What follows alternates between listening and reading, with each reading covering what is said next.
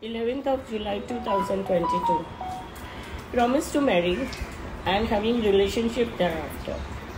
But it does not culminate into marriage.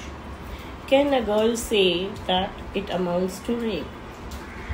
Kerala High Court refused this contention of the girl and granted bail to the boy and recorded that even if a sexual relationship between two willing partners does not culminate in marriage, still the same will not amount to rape in absence of any factor that vitiates the consent for sex.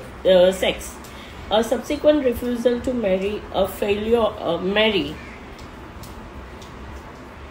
a failure to lead the relationship into marriage are not factors that are sufficient to constitute rape, even if the partners had indulged into physical relationship.